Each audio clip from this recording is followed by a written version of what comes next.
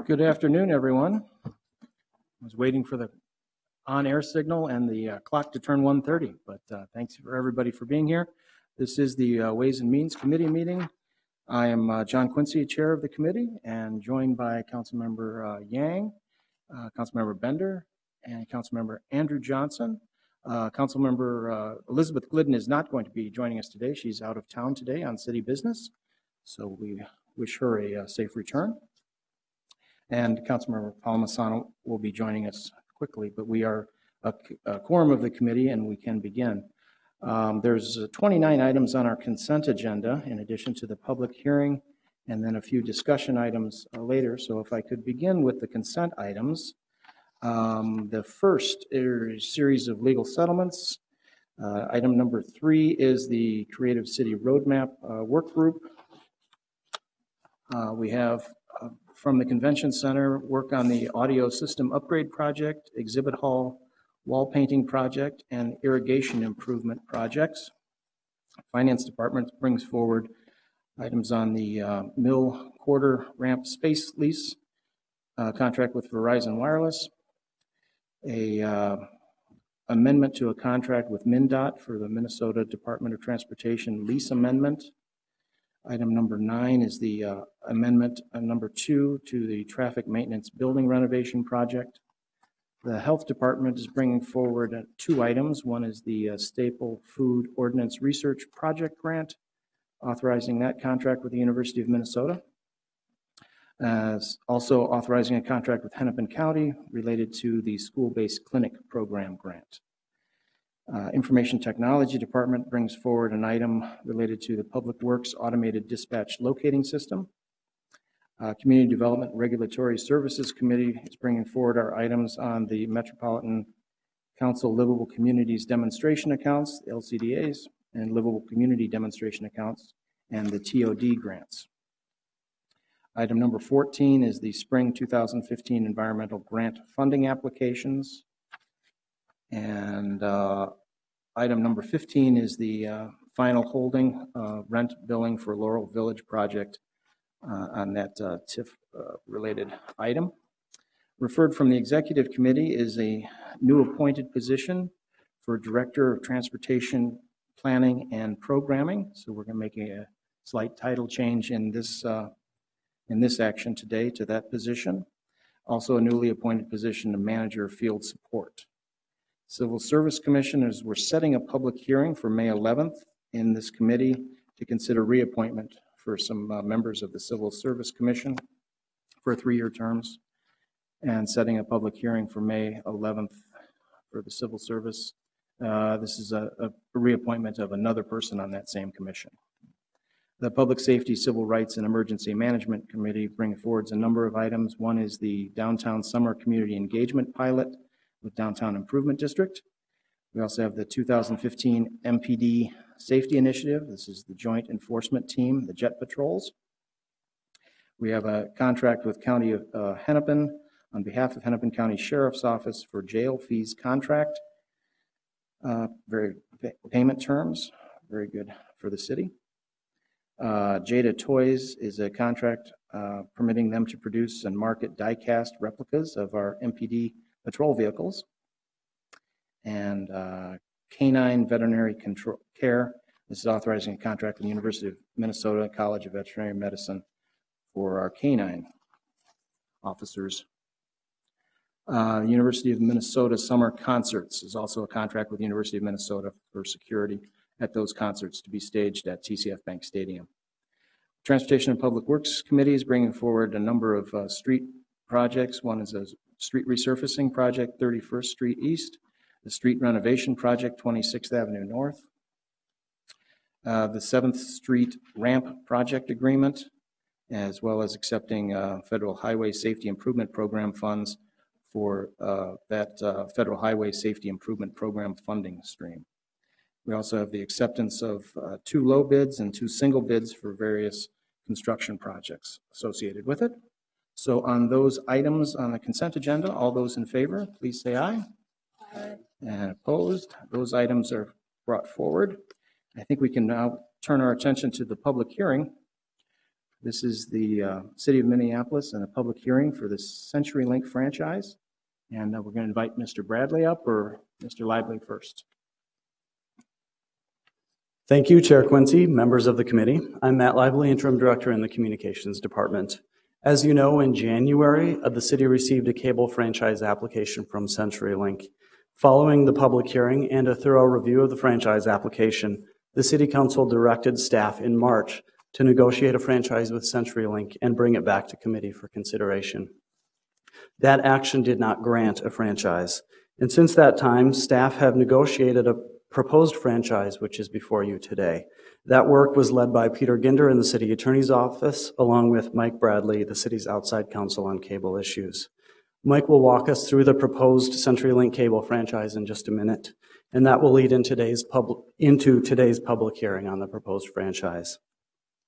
After the hearing today, we're requesting that this committee take action to either approve or deny the franchise and direct staff to prepare findings of fact consistent with the committee's decision. And as a note, because state law does require 7 days between today's public hearing and any council action on a franchise, once committee acts today, this will not be on the agenda for this Friday, but will be on the full council agenda for May 15th. At this point, I'd like to introduce Mike Bradley. Thank you, Mr. Lively. Welcome, Mr. Bradley. Thank you, Mr. Chair and committee. Good afternoon. Thank you, Matt, for the introduction. Like Matt said, my name is Mike Bradley. I'm with the law firm of Bradley, Hagan, and Gullickson. I serve as outside counsel on cable franchising issues for the city. And today I'm going to go over the negotiated key terms of the negotiated franchise with CenturyLink, and then also identify a couple of issues associated with it. As Matt said, there's been a process leading up to today, and you'll recall that CenturyLink indicated that they'd like to apply for a cable franchise with the city. When that happened, the city published a notice of intent to franchise, and in that notice of intent to franchise, it had a deadline for submission of applications, as well as a date where we would have a public hearing on that franchise application. CenturyLink did submit a franchise application within the time period allowed by the notice of intent to franchise, and we held the public hearing here at the city and the Ways and Means Committee at on the date and time indicated in that notice of intent to franchise. Following the public hearing then, city staff and myself drafted a cable officer report. That report was received and filed by the city, and staff was then authorized to negotiate a cable franchise with CenturyLink consistent with the cable officer report. And that brings us through to today. In the staff report and public hearing process, we really identified several key issues to address here in the franchise with CenturyLink. The first being a reasonable build out of the city.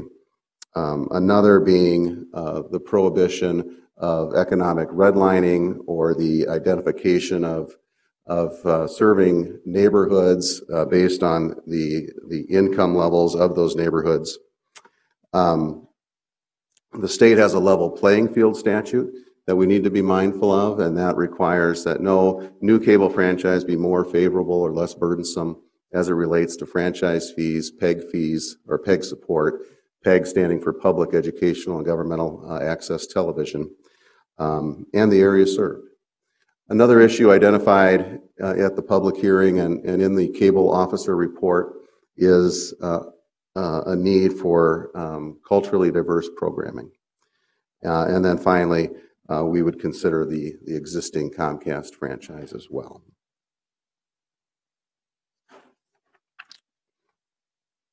So there's two, what I would consider significant issues before you today when you decide to move the cable franchise forward or not, or to deny it.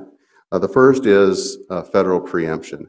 As you know, CenturyLink has been very clear from the time it submitted its application that it believed that the state law in the Minnesota Cable Act that requires that a new franchisee construct its cable system within 5 years of the grant of a franchise was preempted by federal law. So specifically the Federal Cable Act and an FCC order that we've referred to as the 621 order that was issued in 2007. The cable officer report indicated that CenturyLink has a good faith basis for making that claim, and that they would fully indemnify and defend the city for any grant of a franchise that recognized or did not include the mandatory build language set forth in state statute. The next issue then is, does this franchise contain a reasonable build-out requirement for the entire city? As you'll recall, the Federal Cable Act allows the city to require the build-out of its city over a reasonable period of time. That takes us then to that main question of the reasonable build-out of the city. I think it is important to recognize, and the franchise recognizes, that CenturyLink has constructed a communication system throughout the city already. And it's a legacy system that is capable of serving telephone service and internet service, as well in portions of the city, cable service to city residents. But when we're talking about the build out of the system, we're talking about upgrading the system so that it's fully capable of providing cable service to all of the residents in the city. So the goal of the build out language is to have the entire city served over a 5-year period of time. We intentionally kept the term of this agreement short so that we could monitor how CenturyLink is building out the system over time. The build out is based on market success of CenturyLink. Market success is really defined as how large a penetration CenturyLink has in the city based on the number of residents that's capable of serving. And then CenturyLink has indicated and committed to constructing a significant portion of its system to serve citizens that fall below the median income of the city.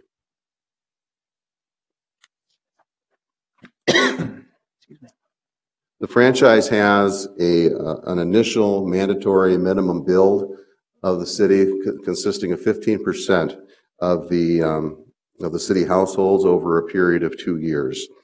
I can tell you that there was a significant amount of discussions between city staff and CenturyLink over that particular number. And I can tell you that this was their bottom line moving forward. They would not move off of 15% over 2 years. That being said, there was a number of other provisions in the franchise that would accelerate the build of the city over a reasonable period of time, and I'll go over those provisions as well.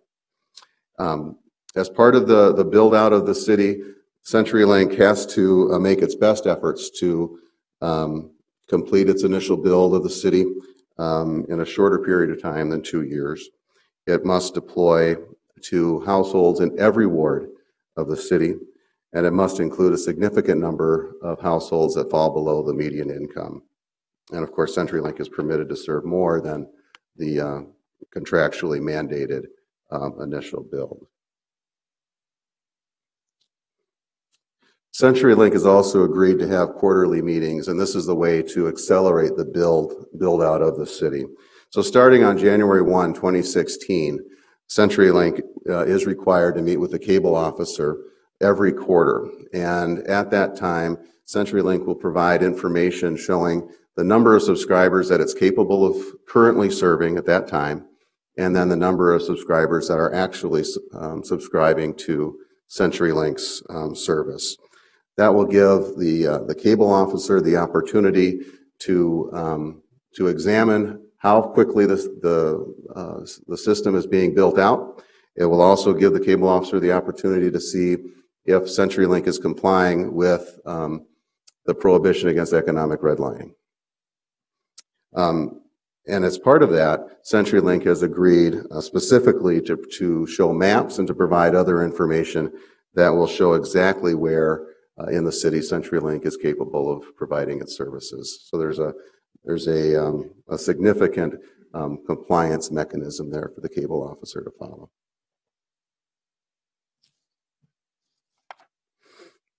And then that brings us to the accelerated build, or the additional build out based on market success. So again, starting with those quarterly meetings, if the penetration rate of CenturyLink is at or above 27.5%, then their mandatory build commitment will increase by 15%. So in the slide that you can see in front of you now, and is an example, and that same example is actually in the cable franchise.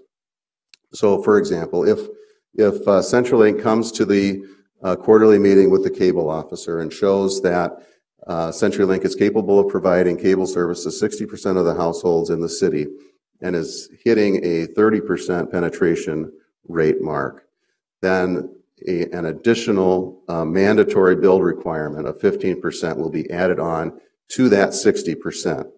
So it's possible that when you get to the quarterly meeting, whether it's the first one or a subsequent one, that in this example, the mandatory build would increase from 60% then to 75% of the city, and that would continue moving forward as we move through the term of the franchise until the entire area of the city is served.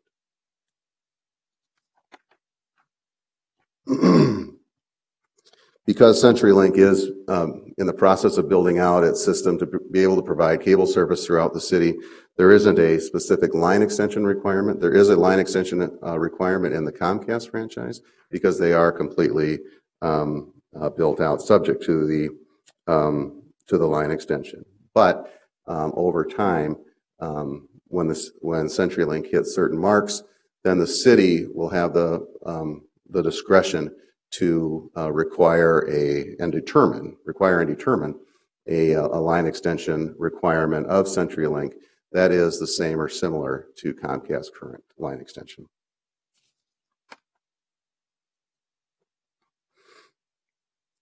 One of the issues raised at the public hearing and identified in the cable officer report is a concern about economic redlining or cherry picking. Again, concern with a company picking out neighborhoods in a city based on income. And that kind of behavior, as noted in the public hearing and in the cable officer report, is absolutely prohibited by federal law. It is addressed in the CenturyLink franchise, and it's addressed exactly as it's addressed in the Comcast cable franchise. There is one additional commitment that CenturyLink agreed to, and they agreed to a $500 per day penalty for the violation of that particular section of the franchise, as well as the build-out section that I just went over. So the level playing field statute, as I mentioned before, no new franchise can be more favorable or less burdensome as it relates to franchise fees, area served, and access television commitments. And in this case, the franchise fees that CenturyLink has agreed to are exactly the same as Comcast's franchise fee commitment in its cable franchise. The area served is the same area, meaning the whole city, of course, subject to the build out over a reasonable period of time. The PEG commitments are somewhat different between the two franchises. I would suggest that CenturyLink has, in some instances, committed to greater commitments than Comcast currently has. The number of access channels being provided by the companies are the same. There are 9 access channels in the city, and that will be the same between Comcast and CenturyLink. The format of those access channels, meaning how those channels are delivered to subscribers, it can be different. So if the city provides these 9 channels in HD format, high definition format, then CenturyLink will provide all of those channels in high definition. That's a little bit different than Comcast's commitment. Comcast is committed to providing 3 of the 9 channels in HD over a period of time. Electronic Programming Guide is a is identical in commitments between CenturyLink and Comcast. Channel placement is a little bit different. When there are subscribers in the city subscribing to CenturyLink's product, there'll be something that we call in the franchise the Minneapolis Mosaic. And what that means is there's a channel that acts as a gateway to all 9 access channels that the city has. So when a subscriber goes to channel 14, they'll see this channel, which is currently channel 79 on the Comcast system. And it's kind of the big picture, and then they'll see a number of other live channels on the side of that, and subscribers will be able to choose from any of those 9 channels to go whatever channel they want to, all from channel 14.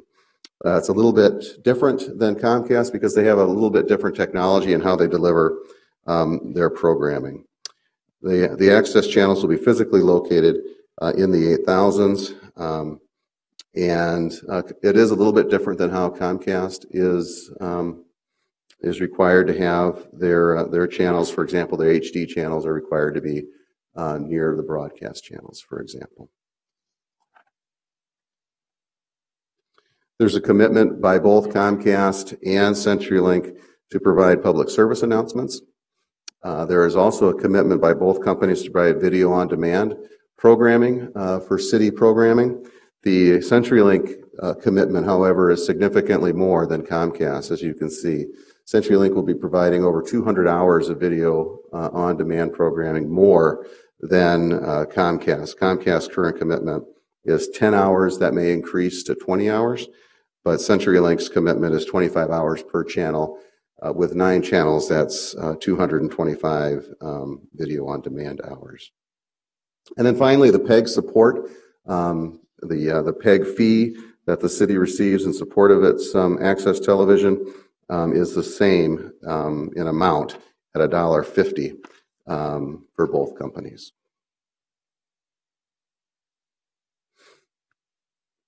Diverse programming. The need for culturally diverse programming in the city was something that was also identified in the public hearing on the cable franchise application and in the cable officer's report. The city is fairly limited in how it can require programming. For example, we can't require specific programming, but we can require broad categories of programming, and that's what we did in the CenturyLink cable franchise. And we specifically indicated that CenturyLink is required to have culturally diverse programming on its cable system. Comcast does not have a similar provision. So we move then to a comparison between the CenturyLink franchise and the Comcast franchise. And the 2 franchises are very similar in really nearly all respects. But I will go through a handful of terms that are different, and many I've already gone through during the presentation. The first is the term. I did mention that we have a 5-year term that is different than Comcast franchise. Comcast franchise was for 12 years. The CenturyLink franchise is for 5. And the primary reason for having a shorter franchise term really is to monitor how the build out of the city progresses. Customer service, there's a different customer service standard that CenturyLink has agreed to, and that they've agreed to having a customer service office here in the city of Minneapolis. Comcast does not have such a franchise commitment, and actually recently closed their customer service office, which was disappointing to staff. There's an additional indemnification provision in the cable franchise, as I mentioned before. I just went over the differences in the access commitments. There's a provision on complimentary service to public buildings. They're similar in language, but not identical.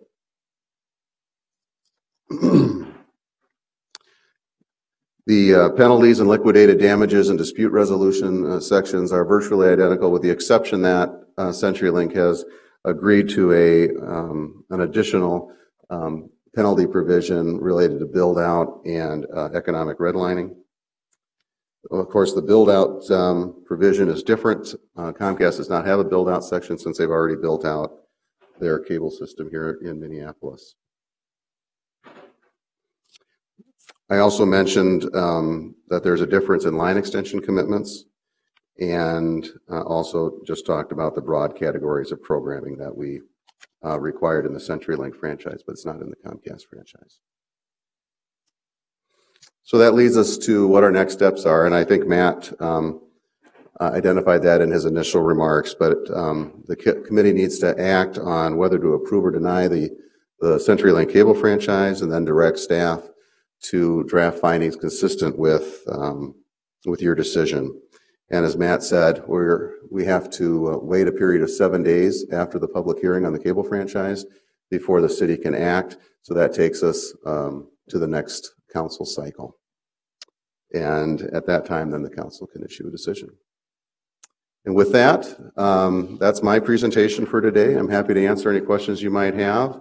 Otherwise, we can move to the public hearing and hear from CenturyLink and the public. Thank you very much, Mr. Bradley. Before we do open the public hearing, we do have some questions from council members. I know Councilmember Yang, please. Thank you, Mr. Chair. Mr. Bradley, I saw that, with regards to CenturyLink, there would be monthly meetings in 2016, and they would be willing to show maps and documentation. And I'm just wondering, when they do show the maps and documentation, then are those going to be public information? I mean, can they be shared with the public by that point? Mr. Chair and Councilmember Yang, I think that's yet to be determined. It'll be up to CenturyLink to label anything that they provide to the city as trade secret and non-public, and we'll address it at that time. Okay, and that's really the reason why we haven't seen, or the public hasn't seen any maps of where the coverage area is and anything like that at this point, right? Trade secrets? Mr. Chair and Councilmember Yang, that is correct. Although CenturyLink did provide some documentation to the committee indicating on a ward-by-ward basis where they expect to be able to provide service and to the number of homes that fall below the median income. Yeah. Anything further? Just check. Okay, thank you. Any other questions before we open the public hearing from council members? Not seeing any. I'm just in advance. Thank you for all of your work, Mr. Bradley. Of course, Mr. Lively is our communications officer, and Mr. Gitter from the city attorney's office. So let's see where we're at now. I'd like to take this time to open the public hearing officially. There's folks who would like to speak at this public hearing. They may do so. We've got a couple of people signed up. We'll begin with Mr. Rhodes. If you could introduce yourself with your name and address for the record, please. Good afternoon, committee members. My name is Pete Rhodes, and I reside at 2214 Blaisdell in Minneapolis. Let this be entered into the record. I'm glad to be here today on behalf of BMA Cable Networks, the owners, the staff, and the communities that we serve. Mr. Chair, I present this notice in writing to thank the Ways and Means Committee and cable officers, staff who have been granted the authority to speak as a voice for our communities to ensure equitable service deployment, minority programming, as well as economic opportunities. I thank you for your due diligence in crafting somewhat of a cable franchise that is clear and concise, that attempts to work for the citizens of our great city.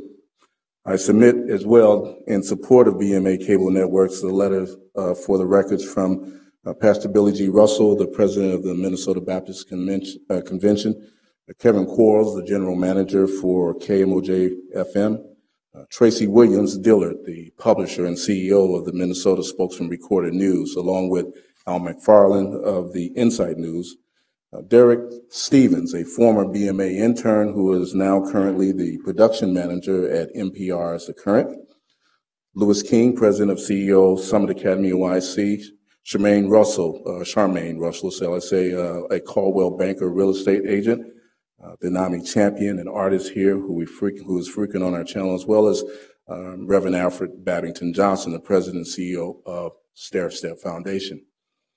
And of course, the supporters in attendance here and the tens of thousands of BMA network audience members who support our channel, BMA Cable Networks, the only minority-owned and operated service that provides local, cultural, specific programming for arts, music, education, news, and youth training opportunities since 1984. So the communities are not covered concisely or not covered fully by the majority media in our communities.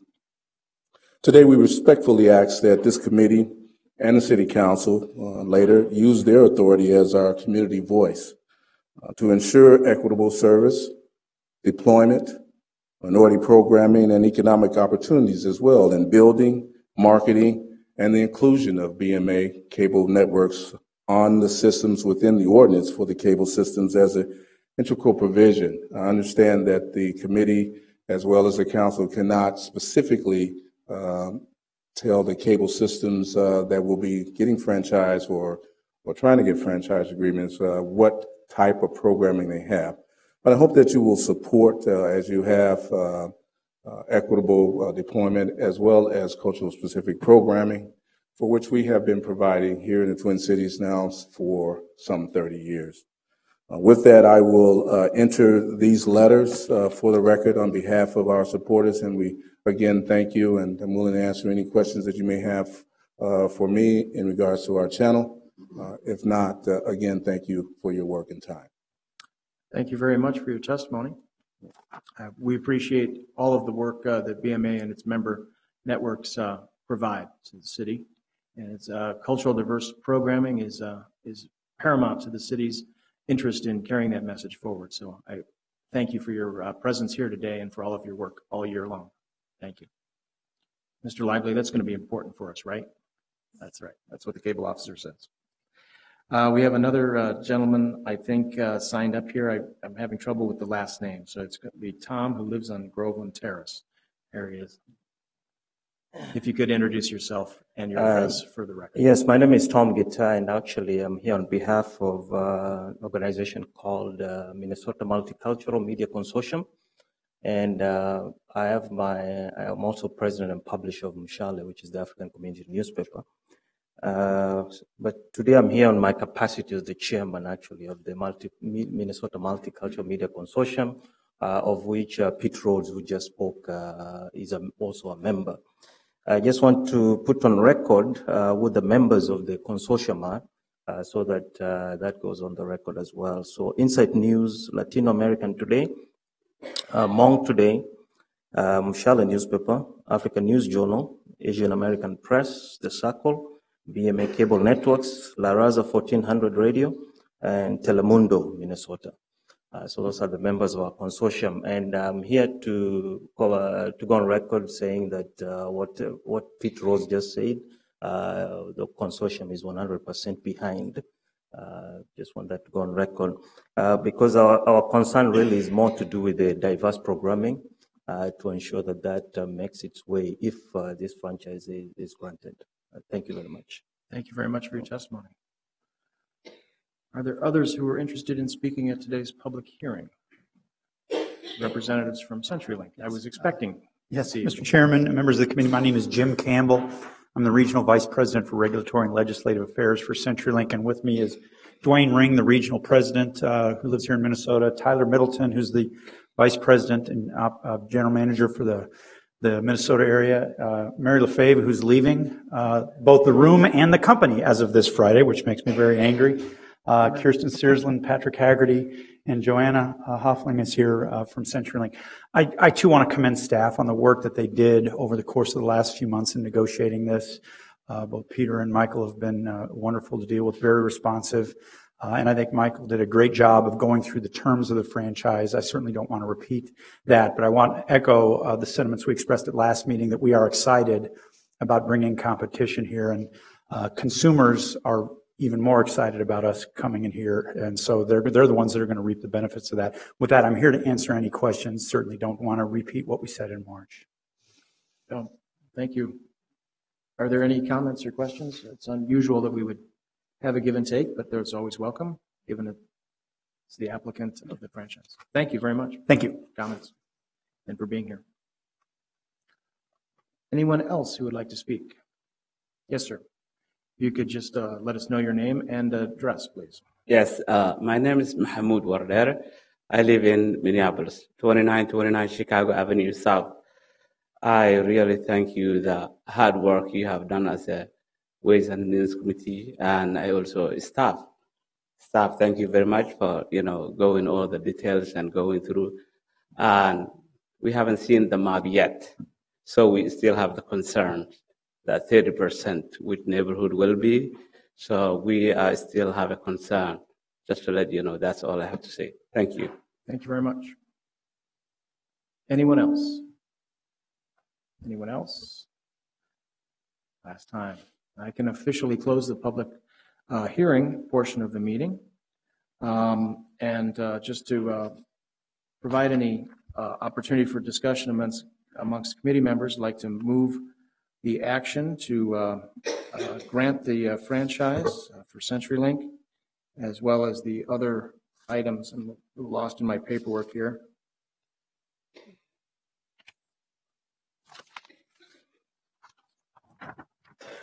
Which would be to have held the public hearing, taking action to recommend the proposed CenturyLink cable television franchise ordinance, direct staff to prepare the findings consistent with the committee's recommendation, and if the franchise ordinance is approved, authorize proper city officials to execute the cable television franchise agreement with CenturyLink.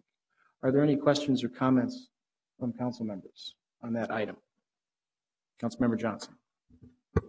Thank you, Mr. Chair. I think overall, having another cable service provider in the city is going to be helpful for residents in terms of lowering the costs of service and providing additional channels. And from that regard, competition is a really great thing.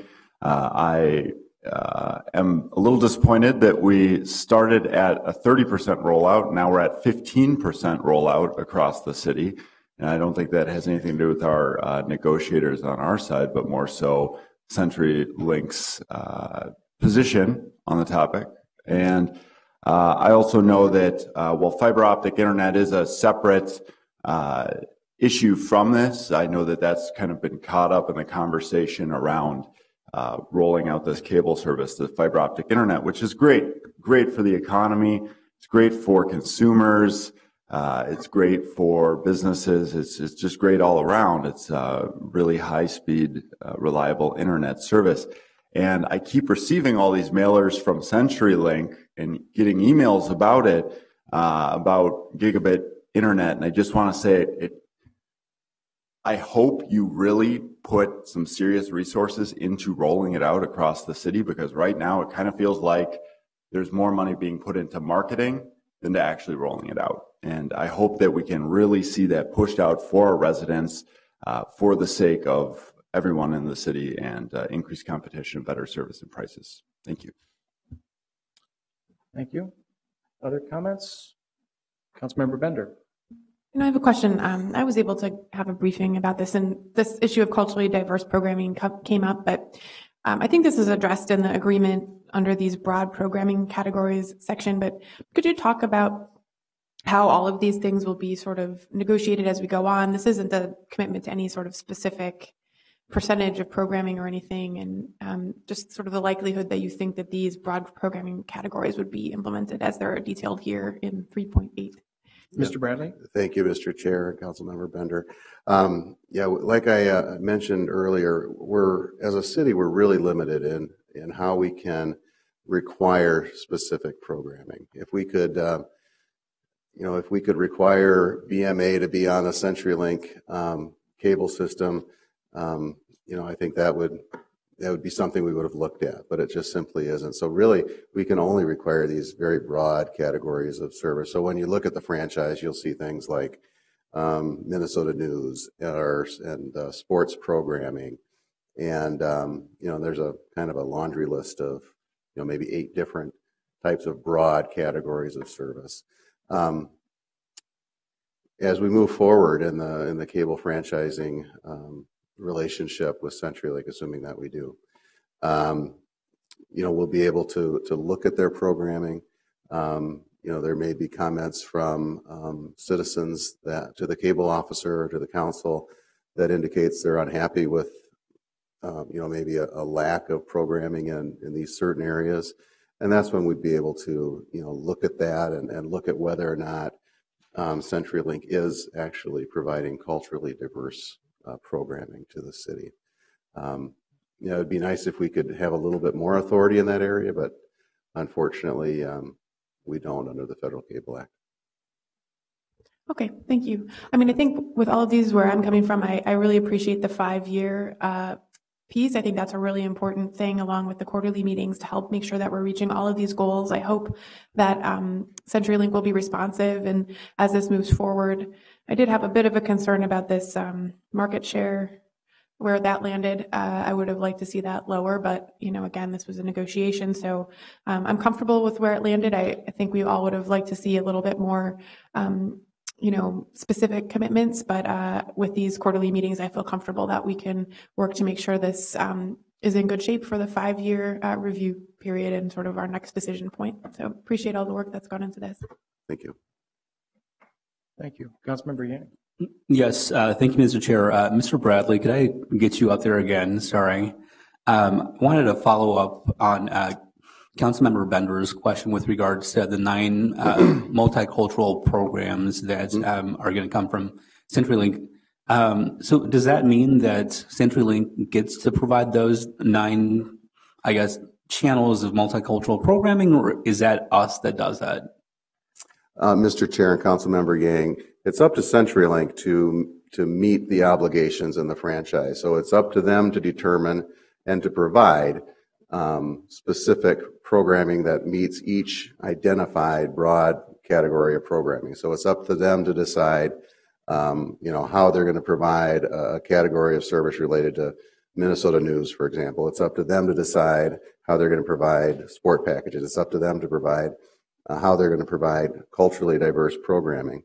It'll be up to us ultimately to, as we review compliance, to determine whether or not they're actually complying with the franchise compliance. Okay, so let me get clarification on that. So those 9 channels are not going to be something like a public access channels where, let's say, 9 different groups get to say, we're going to use this channel to provide, let's say, Somali programming, this group to provide Spanish language programming. It's not going to be like that, though, right? Mr. Chair and Councilmember Yang, correct. Okay, thank you. Mr. Chair, I just want to make a comment with regards to this. To piggyback on Councilmember Johnson's points. I think the city of Minneapolis would benefit from some sort of competition in this area, and so I guess when I look at this franchise agreement, it's unusual in the sense that it's a 5-year franchise agreement instead of let's say a 12-year. And, in that 5 years, I think it gives a short time period for CenturyLink to really act out its values and also act out the values of the city of Minneapolis. And, I'd love to just see, what happens in those 5 years. And, after 5 years, we can go back to the negotiating table to see, whether they've done what they've promised to do. And, hopefully, everything works out perfectly. But in these situations, we just never know what will happen. And, I think, they came at this in good faith, just like our folks went at it in good faith. And, I think, with regards to the 15% instead of 30% rollout, I'm just going to look at it as, I think for them, it's just, set expectations low and just exceed them just, completely. So, that might be a good thing. But, I think the competition is going to be good for the city of Minneapolis. Thank you. Further comments or questions? Not seeing any. All those in favor of the motion for those 4 sets of actions, including the approval of the CenturyLink franchise, please say aye. Aye. Opposed? That item carries. So that'll be brought forward to not this coming Friday's council meeting, but the one 2 weeks after that, to keep in line with our council cycles as well as complying with state law. So thank you very much again for the applicants, for the incumbent, and for our staff for doing all of this work. So thank you very much. Next item on our agenda is a discussion item on our merchant services program. I'll speak slowly to allow for an easy transition. This is for the merchant services contract, the recommendation from staff. So, Mr. Plant, City Treasurer. Thank you. Please welcome and begin. Thank you, Chair Quincy, and good afternoon, council members. I'm Bruce Plant, the City Treasurer, and I want to say thank you also, take this opportunity to thank all the people, many of whom are in this room, that helped me through this process. Thank you. The city currently contracts with U.S. Bank Elavon for its merchant services. The current contract has been in place since April 15th, 2010. Today, I'm recommending that the city continue its merchant services partnership with U.S. Bank Elavon and ask for your approval to enter into contract negotiations. We considered several factors, including cost and quality of services, financial strength, as well as the community benefits of the providers. The RFP was published on the city's website for several months, and 9 responses were received. I engaged staff from various city departments for the RFP evaluation, and I also assembled a community subcommittee to assess the community benefits portion of the RFP. U.S. Bank was the top proposal in all major evaluation categories, including the recommendation from the community subcommittee. So thank you for the opportunity to give you my recommendation today, and I stand ready to take any questions. Thank you very much, Mr. Plant. Any questions for Mr. Plant? Thank you very much. Thank you. I will do something slightly unusual. It's not a public hearing, but Mr. Rosenthal, if you'd like to make any comments, you're welcome to. Now that I've introduced you, you have to. So come up and say something.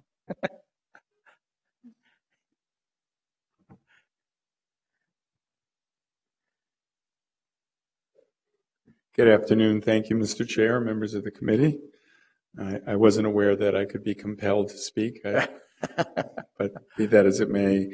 I just want to sort of appreciate you, Mr. Chair, Mr. Plant, for the easy access to having conversations about how we move forward with this. I think I'm particularly pleased with the fact that there was an opportunity for community input to sort of consider community benefits as it relates to this particular contract. And I'm confident that as we move forward and look at the contract we currently have with Wells Fargo and a future RFP that I know the city is going to be doing for other banking services, that we continue to consider how community benefits can be applied so that we can come up with what I think we could call a win-win-win for the city to get the best deal, for the banks to get a good deal, but perhaps most importantly, a little biased, that the community will begin to see some of the gaps in banking services that exist in the community being filled, and that some of the priorities that we've heard from the community over the course of the last year through conversations we've had with them about different kinds of gaps can begin to be filled. So thank you for this opportunity. Again, thanks to the city for this more open process, and we look forward to more of the same. Great. Thanks very much. We do appreciate the effort and bringing together community members as well as departments to talk about how the city can do its business. And so thank you, Mr. Plant, for being open to that conversation and for your work in involving people on the RFP and certainly in the decision-making process. So thank you very much, Mr. Plant, for your work on this. All those in favor of this action, which is execution of a contract with U.S. Bank for the provision of merchant services, processing credit card and debit card payments for the city's programs and services, all in favor, please say aye. Aye. Opposed? That item carries. Thank you very much. Thank you for being here. Next item is the paid parental leave policy. This is something that is brought forward by our Human Resources Department and has gone through, as I understand it, did it go through Executive Committee? Yes, it did. And so this is a referral actually made to the Committee of the Whole, but to keep this on cycle, instead of referring it back to this committee, we're going to take this item up now. Ms. Christensen, if you could provide a brief presentation on this topic as it relates to the financial impact of the city, I'd appreciate it. Thank you, Chair Quincy, members of the committee. Consistent with discussion at the city's executive committee meeting last week, staff is recommending the implementation of a paid parenting leave program for the city's employees. This program would include up to 3 weeks of paid parental leave that would be granted to eligible employees following the birth or adoption of a child. And that would be available to eligible employees, which are defined as biological parents, adoptive parents, or the spouse of a biological or adoptive parent. For the purposes of this policy, registered domestic partners are also considered as spouses. Also, to be eligible for this paid parental leave program, an employee must be eligible to accrue sick leave and must not have been under a disciplinary action for abusing sick leave in the past 2 years.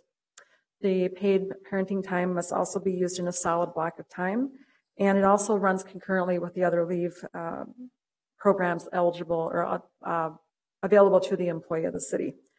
And the paid parenting leave must be used within the first 12 weeks of the qualifying event. The unique quality of this program is that, unlike many other organizations, the leave policy that is being brought before the council this week is eligible for people who still have balances of their other leave, meaning that we do not require that employees utilize or draw down their balances to nothing before they're able to tap into this benefit. It's available to them immediately. From a financial cost perspective, there is not an overt budgetary impact associated with this paid parental leave because the city is in the practice of budgeting 100% payment of a full year's worth of compensation for an employee. Rather, in the event that all of the estimated employees, approximately 90 a year, were not otherwise planning on using some form of paid compensatory time off, the cost of the program would be approximately $5,500 per employee. However, history has shown that many employees are utilizing their available paid benefits, so incrementally the additional cost of this program is minimal. Thank you very much for that presentation and overview. I'd like to move approval of this item so we can have further comments or questions from council members. Councilmember Johnson. Thank you, Mr. Chair. I just wanted to express my support for this and say I think it's just a fantastic move. I first became aware of this when my policy aide found out that she was pregnant and having her first child, and we started looking at planning for that and realizing she'd have to use sick and vacation days for her time out of the office. And while I've never had any children, I would assume it's neither described as either a vacation or comparable to being sick. You know, it's something that we're very happy about, and it's a huge moment in people's lives. And so I wish we could do more than 3 weeks, and I'm guessing maybe if we review this as it's rolled out and implemented, there might be some future discussion at some point about the length of time. And I'm just very supportive and want to thank staff for all their work on this, and the mayor's office and council members who have helped bring this forward. Thank you very much. Councilmember Yang. Thank you, Mr. Chair. If I may ask some questions for Ms. Christensen. So this is retroactive to January 1st of this year, which means, let's say, if I have a staffer who took some time just because, of a child, in that situation, do they just get that block of time back? Chair Quincy, Councilmember Yang, the staff direction associated with this proposed policy would provide for a mechanism to make whole any individuals who were required to utilize their paid benefit time prior to the implementation of this policy. And as you articulated, it is intended to be retroactive to January 1st. So we've yet to identify that mechanism, but that is part of the intention of the program. Okay. And Ms. Christensen, you had said that with regards to this 3 weeks of paid leave, you'd have to use it within the first 12 weeks, right? Correct. Okay. And so if you don't use that, you can't bank that, you just lose it basically, right? Chair Quincy, Councilmember Yang, that is correct. It is only available for use within those first 12 weeks after the qualifying event. Okay. And I thought I heard you say that it had to be used as a block as well, or can you spread that out over the 12 weeks? Chair Quincy, Councilmember Yang, I will defer to our benefits expert, Joyce Traber from HR, in one block. Chair Quincy, Councilmember Yang, it's intended to be used in the 3-week block. Okay. Okay. Right. Well, thank you. Mr. Chair, I think this is fantastic that we're going to adopt a policy with regards to this. It puts us, with the times, actually. I mean, I think we're a little bit behind the times on something like this, and I think it's fantastic that this is happening. With regards to my office specifically, we had to figure out how to do it, what to do. We had to figure out whether my policy aide was qualified for FMLA and all that crazy stuff. And, this would probably solve some of the problems. And so I think it's fantastic that the city of Minneapolis is doing that. I concur with Councilmember Johnson in the sense that, my goodness, we should have a much longer time period than 3 weeks, but 3 weeks is a good start for us. And so I fully support this. Thank you very much, Mr. Councilmember Yang. I would agree. It would be great to have more up front, but this is a minimal cost to the city. And it really, I think, helps aid in the recruitment and retention of employees, which is so important. In the case of your council aide, Councilmember Yang, he was a new employee, so he hadn't accrued lots of vacation time and things like that. So this is a terrific way to attract and retain some of the greatest talent in the city. Councilmember Bender. Thank you, Mr. Chair. That was the point I wanted to make. I think this is really important for us as we look to attract and retain a talented workforce. I really appreciate that this policy is focused on providing this for all of our employees, regardless of their gender, whether it's adoptive parents or birth parents. So I think that's a really great element of where we landed on this 3 weeks, no matter how you've become a parent. And I think it's a nice complement to the other choices that folks have, especially women after birth, in terms of using their short-term disability or sick time if they are recovering from birth. So I'm also interested, as we look at this over time, if this is enough time.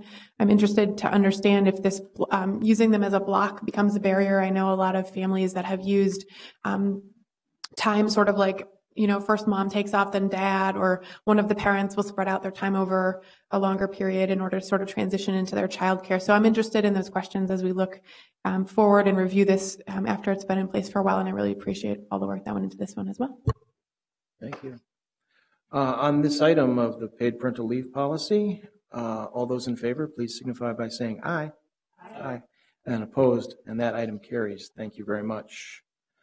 The next item revolves around the appointed officials compensation plan. I've been working on this for quite a while.